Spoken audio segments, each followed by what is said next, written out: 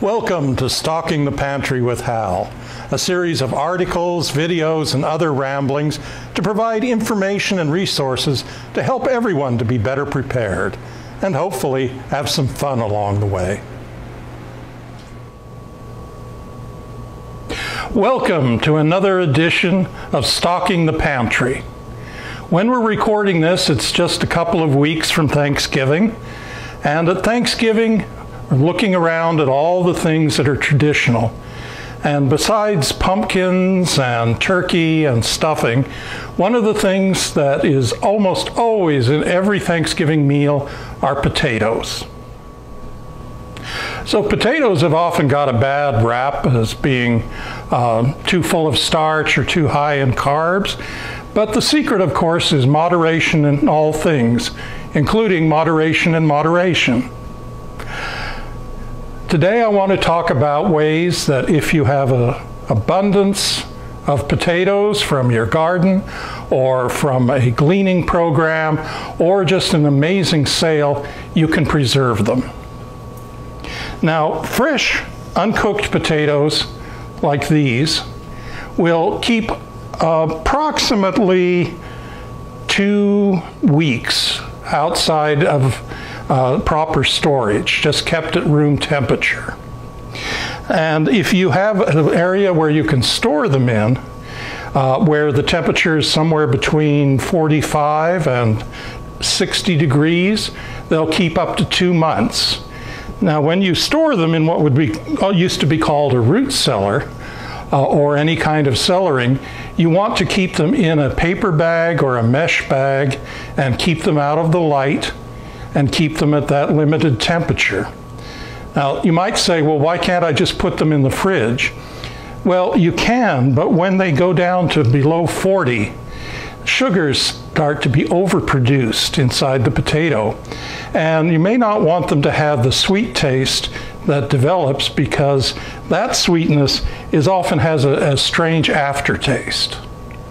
So how do we keep them longer than a couple of months? One way would be to pressure can them. Now that's complicated and adds a whole nother level of expense and time, but we will be addressing pressure canning sometime later. You can freeze them or you can dehydrate them. And so those are simple ways with limited amount of equipment. And today we're going to be talking about freezing.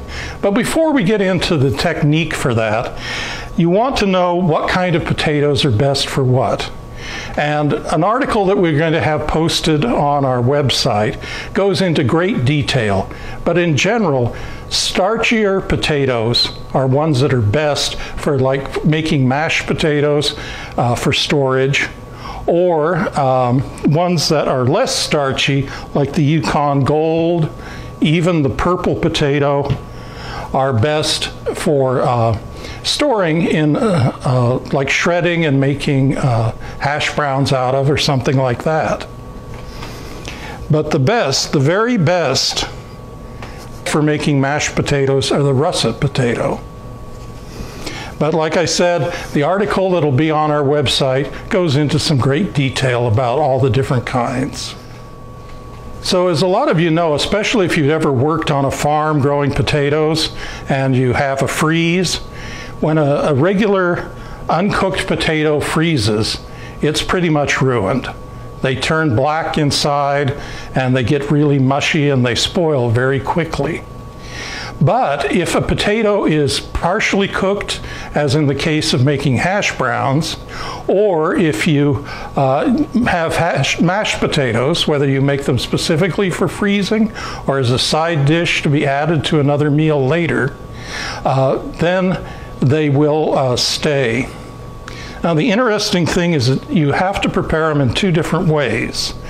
If you're making shredded potatoes or chunked potatoes for using in hash browns or something like that, you can just, what we would say, blanch. Just lightly cook them for a little while in boiling water, and then they'll keep very well. But when a potato is completely cooked, as in a mashed potato, if you do it that way, when you defrost it, it becomes very, very grainy. So the secret there is adding fats, which is a lot of the reason why they developed the ideas, besides the excellent taste, of adding a lot of butter or even cream to them. So on our website, in that same article, is a really decadent recipe that has cream, sour cream, and butter in it. So it's really, really rich. But you can make it with a lot less of the fats, but you do need some fat if you're going to freeze your mashed potatoes. So I didn't think that we needed to necessarily demonstrate how to shred potatoes. That's pretty straightforward. But after you've shredded them, you want to store them as you're finishing shredding them up in a bowl of cold water, because if it's exposed to air, they'll start to brown. You drain that and then put them into boiling water for up to 3 minutes, just enough that they're well blanched. You take them out, drain them again, and put them in ice water in order to stop the cooking process. And then when you're done, after you've drained them, and I've gone ahead and done these ahead of time,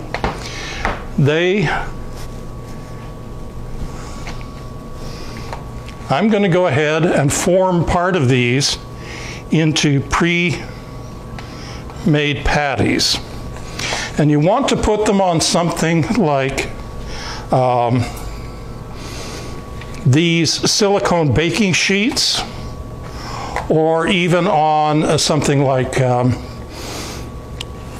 baking paper, because it makes it so much easier to get them off of the sheets.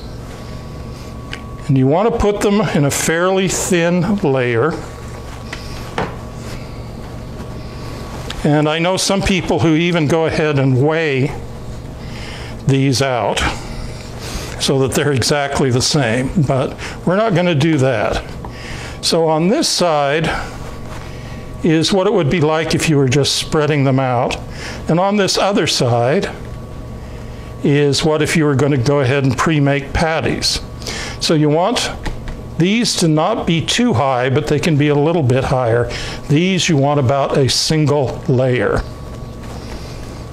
And then once you got them all arranged on your tray with a silicone sheet or not, you want to go ahead and gently pat them to draw out excess water. All right, well now after this has had a chance to sit and absorb some of the excess water, I was going to do a magic trick where I whipped this back and they'd turn back into whole potatoes, but that didn't quite work out for today. And so those just go into the fridge and finish cooling them down if they're warm, and then into the freezer for an hour to 2 hours until they're frozen solid. And then when they are completely solid, you can bag them up into a Ziploc bag or put them into a vacuum pack if you have like a food saver or something like that. Food savers where you get all the oxygen out of the bag will help keep them, you'll be able to keep them for over a year easily.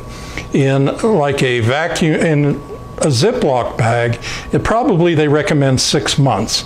And now that doesn't mean that they've gone bad. It just means that the nutrients are starting to degrade after that time period. And so now we're going to cut away from this for a moment, and I'm going to set up and show you mashed potatoes. So here I have pre-made a batch of those ultra-rich mashed potatoes. There's about, 2 tablespoons of butter and a liberal amount of sour cream and half and half in here. First of all, it makes them stick together well so that you could form them if you wish. And you can also freeze them in different containers. Like, pardon my hands, these are going to go in the freezer for me, and I did wash them. But I really have become a fan of silicone molds. So you can either just put these straight on a tray and freeze them, or you can pop them out ahead of time. You can also do a whole lot. Now this is about 3/4 of a cup, and each of these are about 1 cup. If you're diabetic like I am, I still eat potatoes, but moderation, moderation. Now if you want to move quickly, and you want to do quite a few, any of your standard measuring cups. Now they're not necessarily as pretty.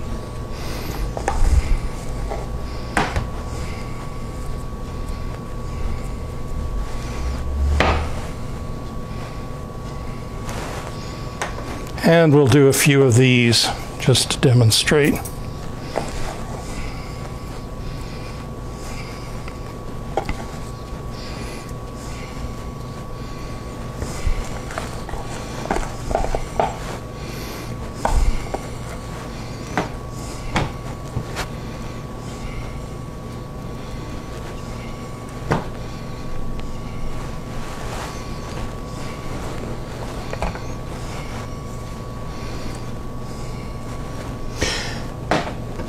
And there we are.